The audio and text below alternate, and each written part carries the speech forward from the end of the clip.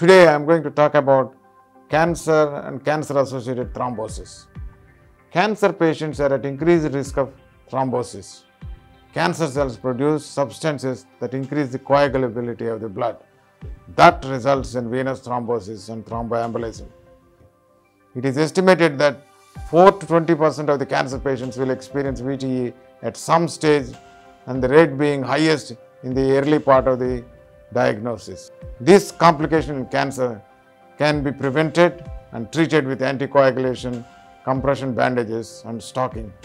If only we can identify the patients at risk of DVT, we can give them thromboprophylaxis and avoid thrombosis. If they develop thrombosis, we should treat them with anticoagulation at least for 6 months.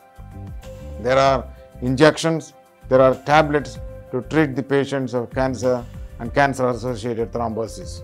But the main crux of the management is you should suspect and identify the patients at risk of deep vein thrombosis and pulmonary embolism and take measures to prevent the complications. Thank you.